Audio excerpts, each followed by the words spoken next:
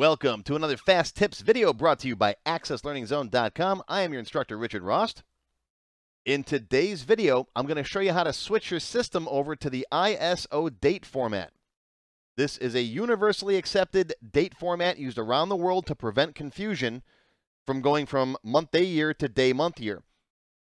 Now, I recorded this video for Windows Learning Zone because this is actually a setting that you change in Windows, but it affects Excel and Access, and since most of you guys are Excel and Access users, I'm going to include it here under Access Learning Zone as well. So, here we go. Welcome to another Fast Tips video brought to you by WindowsLearningZone.com. I am your instructor, Richard Rost. In today's video, I'm going to teach you how to switch your computer over to the ISO standard date format. This is a universal date format that's used all around the world, and you can use it to avoid confusion and prevent international incidents. If you communicate with people in other countries, whether for business or pleasure, you need a date standard that's the same for everyone. When you have dates displayed like 4/2/2022, that could mean April 2nd or February 4th, depending on where you're located. This can be embarrassing on a personal level, like my flight will be landing at noon on 2/3/22, if you send that to someone in a text or an email. Or it can be costly on a business level, right? To avoid late fee, your invoice is due on 4/5/22. Is it April 5th or May 4th? Personally, with my computer classes, I have students in almost every country of the world. When people ask me questions, usually in their Excel sheets or their Microsoft Access databases, it can be very confusing for both of us. I get their information, I look at it, I'm like, is this day, month, year, or year, month, day, or whatever? So it's important to have a standard date format. So the ISO 8601 standard date format is unambiguous. Regardless of where you are, the date 2022-10-03 is always October 3rd, 2022.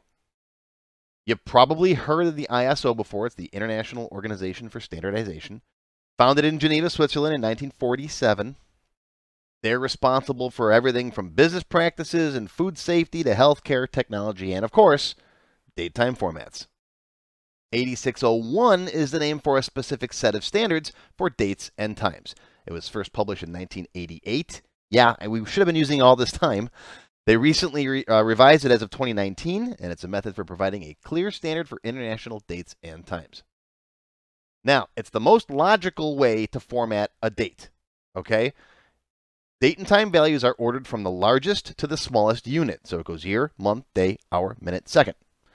Each date value has a fixed number of digits padded with a leading zero. So you'll never see like 2022-1-2. It's always 01-02. Dates may also be written without separators. This was more common in older computers when you were using text files to store dates, for example. You could just write it like that without any slashes or hyphens. In addition to being a logical and unambiguous date format, ISO dates are naturally sortable strings. So you don't have to have any special logic or functions or whatever to sort files that might have these as backup file names, for example. Okay, you can see how easily they're just sorted. If you go month, day, year, or even day, month, year, you can't naturally sort that. So, how do you set the ISO date format? Well, it's in Windows. It's in your Windows settings under the regional settings. In Windows 10, and I'm pretty sure in 7 and 8, you go to regional settings, change data formats, and then go to ISO short date.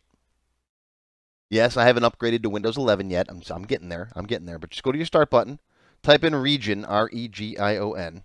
There's region settings. Click on that. Come down here to change data formats. And you'll see right here, short date. I dropped this down before and I picked this one right there. That's the ISO standard. All right, year, month, day. For me, I'm in the US, right? It goes like this. I want that one. Okay. I'm going to leave the long date setting as it is. It's pretty much unambiguous as it already is. So this guy here, the long date, I'm going to leave that one. That's pretty much just something that I use for like displaying in like a Word document if you put the date and you want it to look pretty, or on top of a report. The ISO standard also includes times. If you want to change your time format, it's hour, minute, seconds, and then fractions of a second if you want it. Now, I used N to represent minutes because in Microsoft Access, N is for minute in the format, and M is for month, okay? And yes, this is a 24-hour clock. There's no AM and PM in the ISO standard. So if you're familiar with military time, 2300 hours, for example, is 11 o'clock PM. And this is probably the one reason why I won't yet switch to 24-hour time, the ISO standard, because so many people are still used to a 12-hour clock.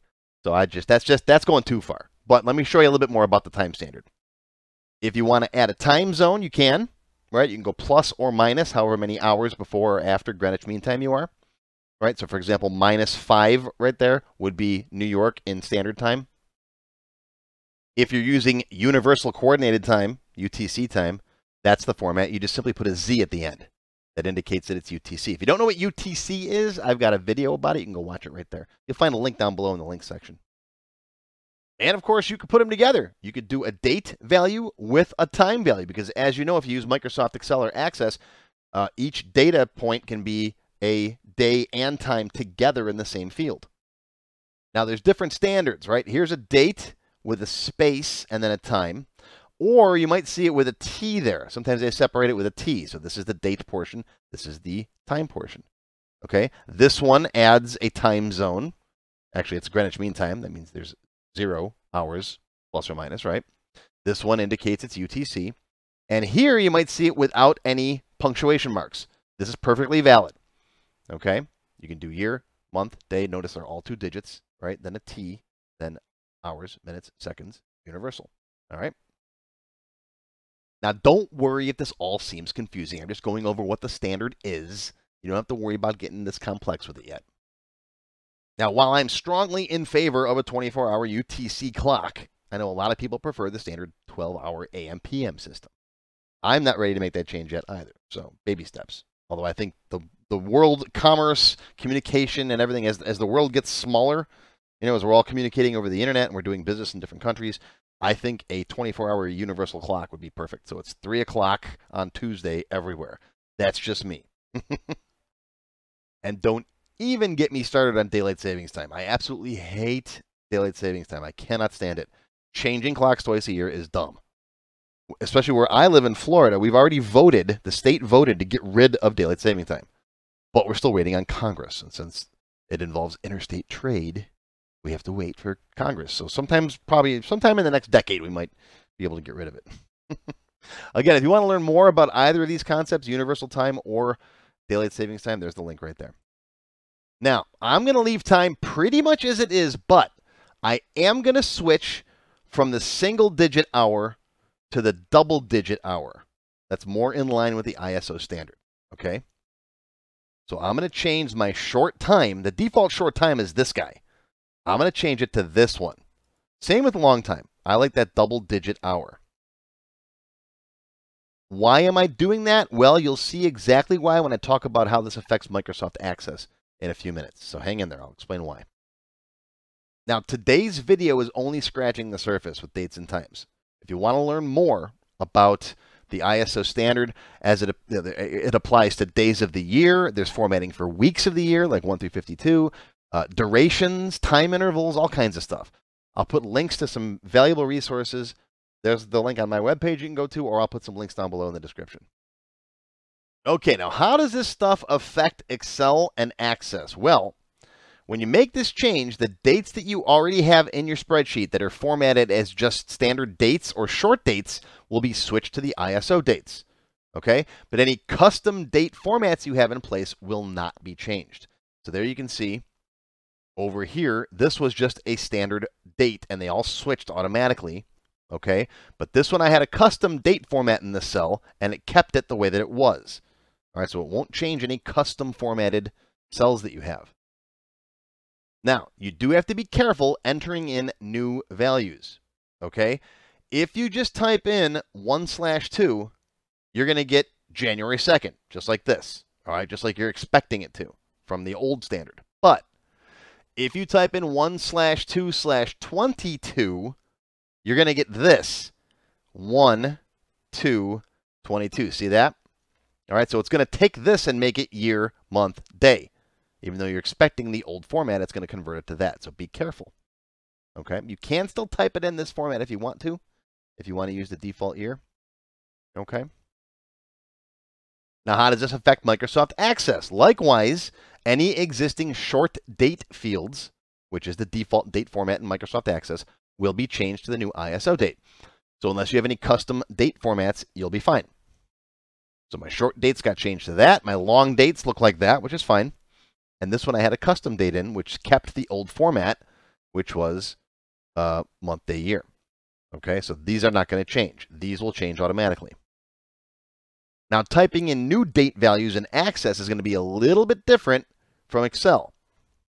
The field on the form will always keep the same format, unlike Excel, where the format can change based on what you type. So remember, in Excel, when you type in 1-2, you still get January 2nd. In Access, if you type in 1-2, it's going to give you this format, though. All right, so the value is still the same, but what's displayed is still going to be the short date that Access has. Access is a lot more structured and rigid, whereas Excel lets you change things a lot more easily. So it's going to kind of try to adapt the format to whatever you type in, to what it thinks you want. Okay? I don't like that about Excel. I like Access, where you can define what the field is supposed to look like ahead of time. I mean, you can do that with Access and Excel, but Access is more rigid.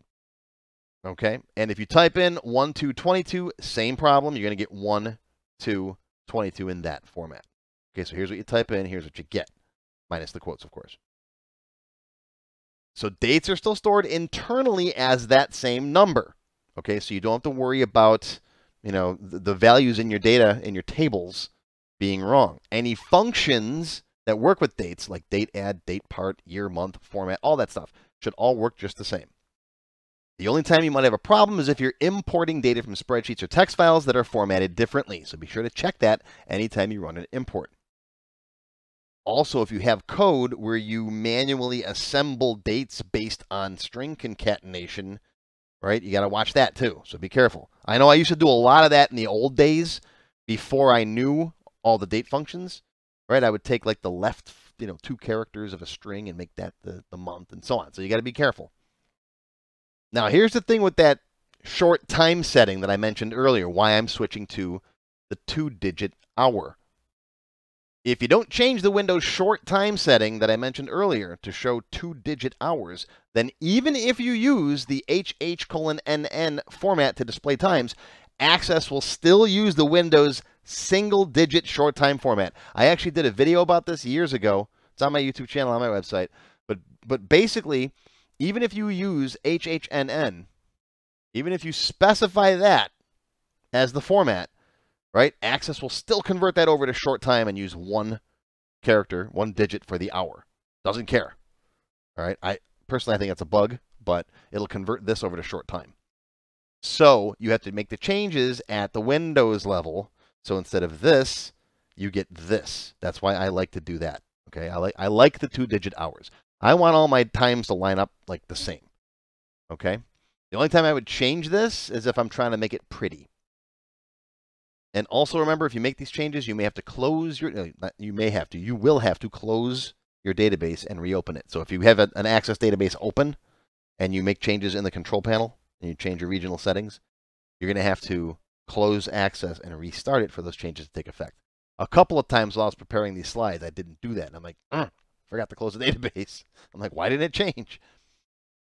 Now, the advantages of using the new ISO date, I mean, if you do any kind of international communication, I've already gone over the advantages, right? It's unambiguous. Everyone is on the same page. Everybody knows what's going on, right? If someone's in England, someone else is in China, someone else is in the US, you all are on the same page as far as the dates go, okay? The only major disadvantage I can think of for adopting the new format is getting used to inputting new dates. All right, it's going to take you some time to get used to it, me included. All right, I'm just doing this today. I'm switching over all my databases and my computers to the standard today. I finally decided to just pull the Band-Aid off and just do it. Okay, old dates will generally adopt to the new standard automatically. Okay, typing in new values is going to take some getting used to. Now, if you're still just typing in, common dates like month, day, sure, you can still type in 4/5. But if you're doing stuff with years, you got to remember to lead with the year. Okay, you got to type in, 22/4/5 at least. That will work. Practice, get used to it. Now, if you want some enforcement and some help in getting used to typing in the new date format, set up an input mask in your fields. This way your users have to input the data that way. They have to type in exactly, right, 20220122 or whatever. Okay? I have a whole separate video on input masks. There's the link right there. You'll find it down below in the link section. Now, there's more to come. Like I said, I'm just making this change myself today. I finally decided over the last couple days I'm going to do it. I'm going to have all my new classes and videos that come out are going to be in this date format. Just because everyone around the world, I got people from pretty much every country on the planet that buy my lessons. So I want everyone to be on the same page. Okay? So I'm sure I'll have more tips and tricks and pointers coming up, and I'll put links on this page if I do any follow-up videos for this. So keep checking, keep watching my YouTube channel. You'll see something on there. And of course, I have to mention the guys over at xkcd.com. Very funny cartoon series. Here's your public service announcement. The following formats are therefore discouraged. So there you go. There's your fast tip for today on setting your computer to the ISO date format. I hope you learned something. Again, my name is Richard Ross from WindowsLearningZone.com, and we'll see you again real soon.